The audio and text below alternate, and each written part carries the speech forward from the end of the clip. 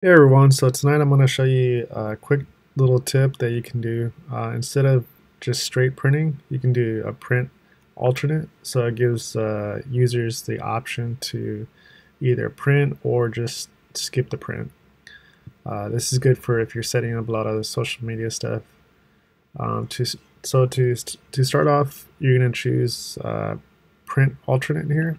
So I'm just going to select that there, uncheck this one.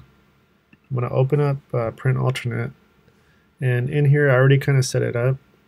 So what you're going to do, you can either choose prompt for user to choose at start of session, or you can prompt them at the end of the session. So I think it's a good option to prompt them at the end of the session.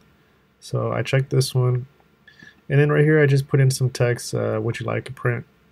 And then down here you're going to hit edit, and now you choose the number of pictures for that print. So I'm just sticking with one of the default ones. This is from the mirror, the sample mirror one. But let's say we wanted to use this one over here. We just hit choose, and so now that one's set right there. So if I just hit OK, make sure the print size right here, select it, 2x6, hit OK. So now that part's set up. So if you want to test it out, you just hit start booth. It just says that no printers are, I'm just using a trial version, so no printers are connected to this this other computer that I'm using. So I'm just going to click OK. And I don't have the live view set up right now. This is just a test. So if I click on, let's say, color, it's going to go through the timing. And 3, 2, 1.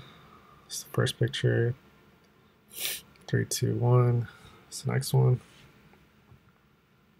We'll just let this go through the last picture. All right, and then it gives you the option here. So now if somebody would like to print, they just select this. If they want to skip it, they can just click skip. So I'm just going to hit skip. And then, you can adjust the text settings to maybe say something else. Put your website at the bottom.